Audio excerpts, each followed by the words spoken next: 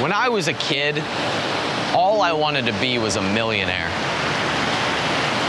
Now that I am a millionaire, all I want is to be a carefree kid.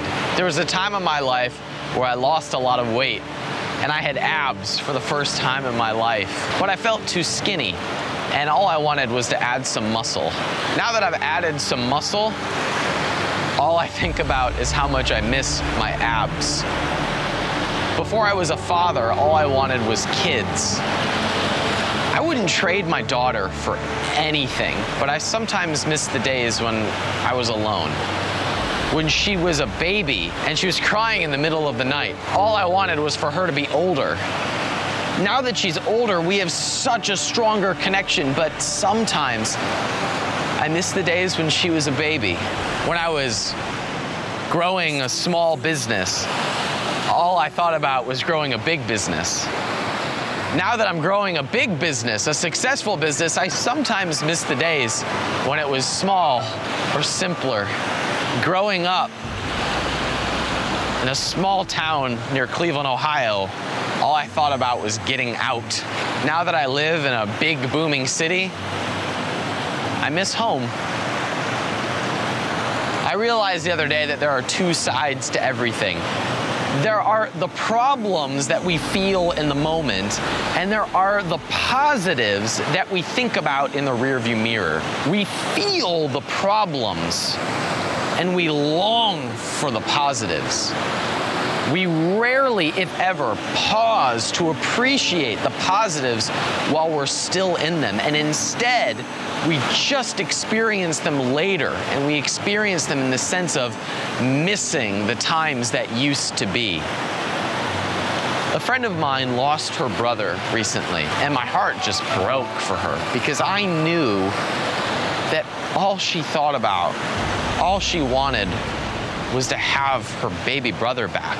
And I knew that she thought that if she had her baby brother back, that she would appreciate him so much more and love him so much harder than she ever had. Now, I have a brother, and I don't spend 24 hours a day thinking about how much I love and appreciate my brother, but if anything ever happened to him, all I would think about was having my brother back.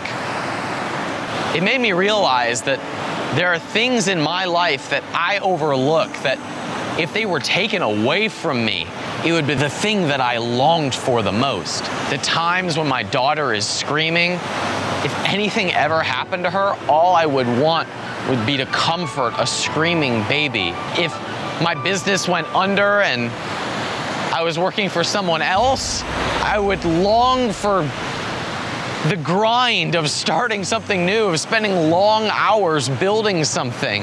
If I was going hungry, the extra flab covering up my abs, I would gladly trade my hunger for a little bit of fat if I had food to eat.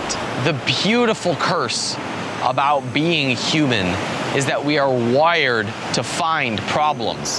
That does not make us happy. It actually makes us miserable, but it also makes us grow and create. And to solve those problems, we rarely, if ever, pause to appreciate the things that are in our life that we could be grateful for until it is too late. But you get to control what you focus on. You get to control whether you consciously appreciate the things that are in your life, or if you focus on the problems and you wait until later when you feel that sense of longing for how things used to be.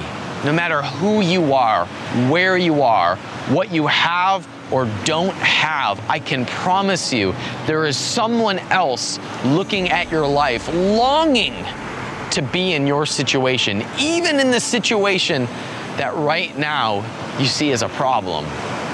There is someone who looks at your life and longs to be in that situation, even though once they got it, they would probably long for something else. No matter who you are or where you are, you have so much to be thankful for and to appreciate. These are the good old days.